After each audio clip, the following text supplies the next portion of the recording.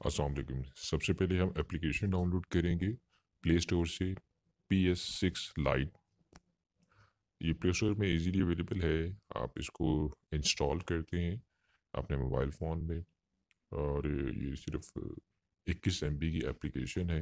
इसको इंस्टॉल करने के बाद आपके पास मोबाइल फ़ोन में ऑप्शन आती है कि आपने इसको ओपन करना है और ओपन करने के बाद देन फिर इसमें कुछ इंफॉर्मेशन को आपने एक्सेस देना है, जैसे कि वो आपकी गैलरी को एक्सेस करता है।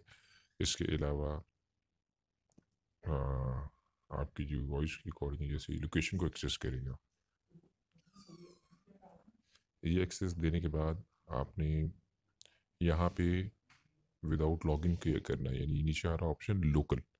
लोकल पे आपने क्लिक करना है, ये जैसे आपको नज़र आ रहा है।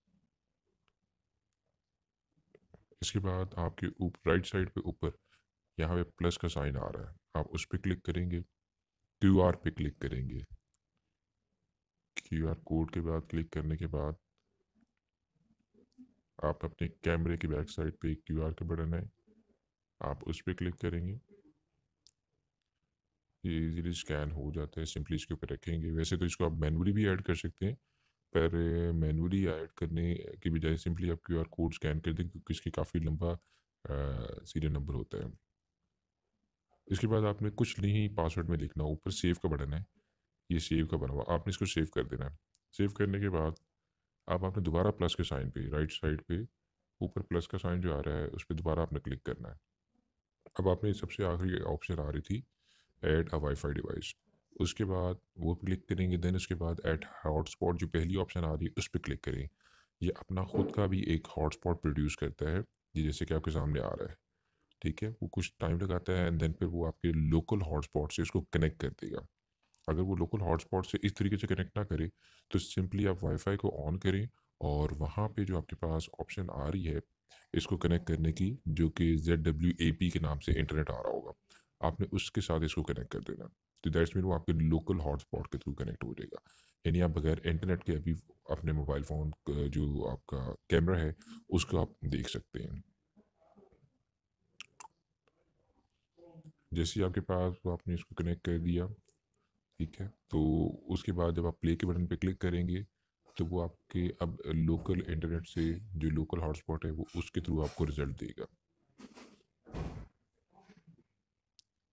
अभी आपने डिवाइस पे किसी किस्म का कोई पासवर्ड नहीं लगाया, वो आप बाद में लगा सकते हैं।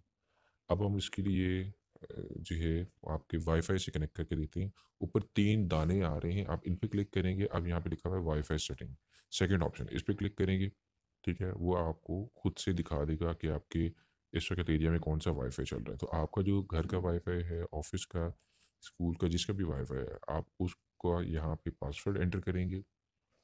पासवर्ड एंटर करने के बाद लेफ्ट यहाँ पे लेफ्ट साइड पे कंफर्म लिखा हुआ है, कंफर्म करेंगे।